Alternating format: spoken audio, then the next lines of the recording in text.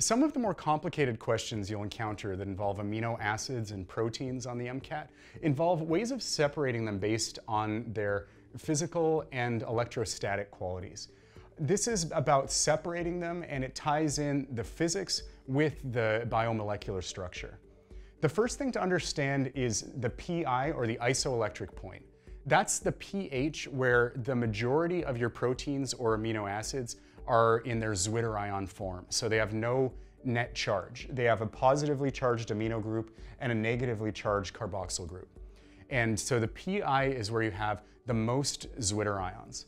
Usually this is between 4.5 and 4.7 pH.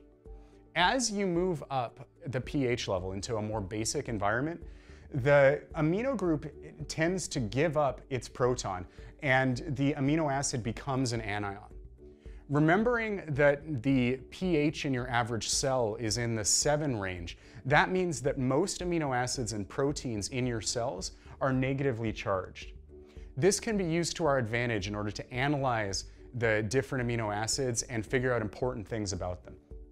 The first method that you can do is isoelectric focusing. That's where you set up a gel with a pH gradient. So it might have a low pH here and a higher pH on this side.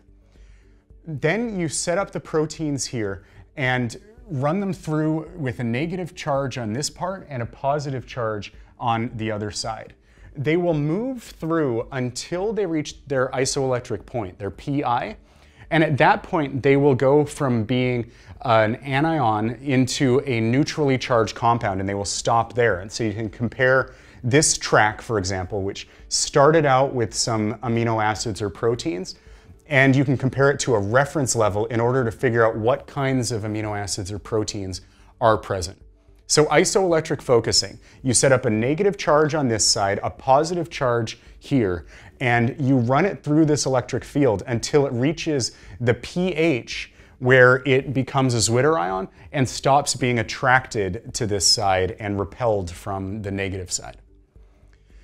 Agarose Gel Electrophoresis is similar, except that it doesn't use a pH gradient. There's not a gradient of pH within this medium. And so what it's doing is it's testing the size. How quickly does it move through this gel? And the ones that move more quickly are of a smaller size, and so they're more readily able to move toward that positive charge that any negatively charged protein or amino acid would be attracted to.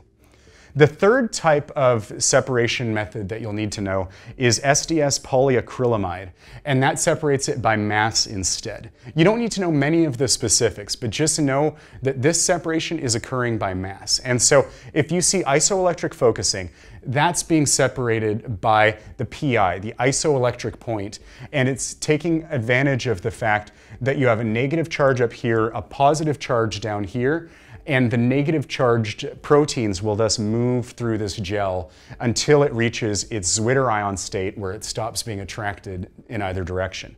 Agarose Gel Electrophoresis, it's purely based on the size because they don't set up a pH gradient there. And the Sds Polyacrylamide, just know that that separates it by mass. And if you understand these three distinctions, then you'll be able to answer any protein and amino acid separation question that you encounter on the MCAT.